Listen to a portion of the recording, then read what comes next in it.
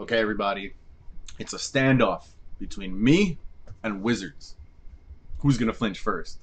I have come here to chew bubblegum and kick ass. And I'm all out of bubblegum. Yes, who's gonna flinch first? The multi-billion-dollar corporation or this fool? We know who's gonna flinch first. Okay, so what I'm talking about here, right, is Wizards gonna check themselves or are they gonna wreck themselves? You tell me.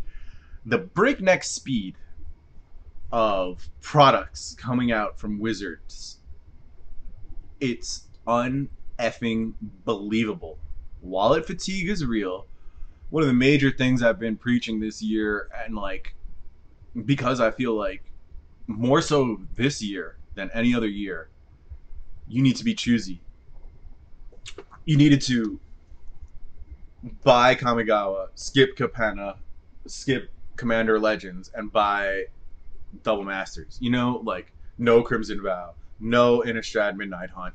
If you wanted cards from those sets, you buy the singles. It's not worth it to buy the sealed. It's definitely not worth it to buy the sealed and hold. So the breakneck speed at which Wizards is making product, the long term, it's going to have some weird effects on sealed box prices. You're going to see certain sets that kind of don't deserve it be worth more than they should just because of the fact that there wasn't extra print runs. Stuff like Innistrad Midnight Hunt draft boxes are probably going to go up because they didn't do extra print runs for it. Weird price anomalies. Like Commander Legends 2, Battle for Baldur's Gate, and the Dragons. They're worth a lot, right? But they're only worth a lot because not many were open because people didn't tear open that set. It's like an artificial scarcity. And the manufactured scarcity, that's what it is. It's like Wizards created their own scarcity that is secondary to like actual scarcity of. It's a weird idea, but it's manufactured scarcity, and Wizards has been doing it for years. It's just that now I think they are way off kilter, man, and just riding outside the lines right now and into no man's land, and we don't know where things are gonna settle out, right? So what's gonna break first, Wizards or me? I think not me, because as long as you're smart about it, you're going to skip these sets that or you're going to buy them later on when they dip. You're going to skip these sets and go for the ones that are obvious. I think Wizards might actually wreck themselves by doing this. I mean, look, this game is too big to fail. I don't want to say that. We've seen crazier things go down. But how Wizards is doing things, it's just like they need to figure their shit out quick, or oh man, I don't want to see. I think what we're heading towards is right now it feels very similar to the 90s and the junk wax era for sports cards and all this stuff. It feels similar to that, and it's a little worrisome. Magic as a game, though, has a leg up on stuff like sports cards, where it's just a player and their stats, a little story, whatever on the back. These cards are game pieces, so it's not quite apples to apples.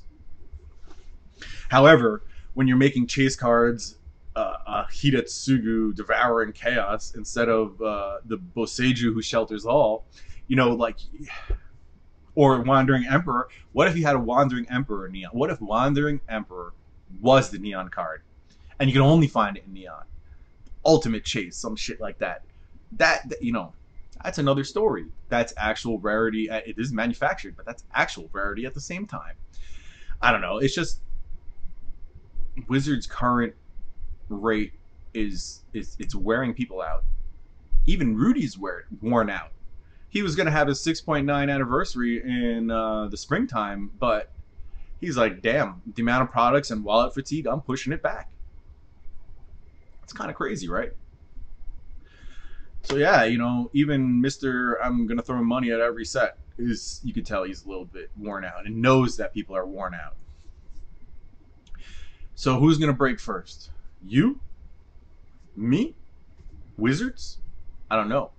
All I know is that this speed of production cannot be maintained indefinitely. You're gonna do stuff like kill IPs that were worthwhile, like Commander Legends. Nobody's gonna want to do that anymore. D&D. No one's gonna want any Magic sets like that anymore. I don't know. There's other examples, but I think I said what I wanted to say about this and what Wizards is doing, and like we don't know, where it's gonna end up because we've never seen Wizards do stuff like this. And you know, killing Jumpstart too. Let's make it for every set, man. And they can't even print their sets on time. Look at Unfinity. It's crazy what they're doing to themselves. I don't think that the market can support all these cards either. Anyway, me buying any of these cards today, please remember to use my TCG Player affiliate link. Copy and paste it in a tab on your internet browser and just go through that every time. Easy way to make sure it happens. How you use it, you click through, and then you shop like normal, and it really helps out. Check out my Patreon. Otherwise, have a great day, take care, and That's it, man. Game over, man. Game over. What the fuck are we gonna do now? What are we gonna do? Maybe we could build a fire, sing a couple of songs, huh? Why don't we try that?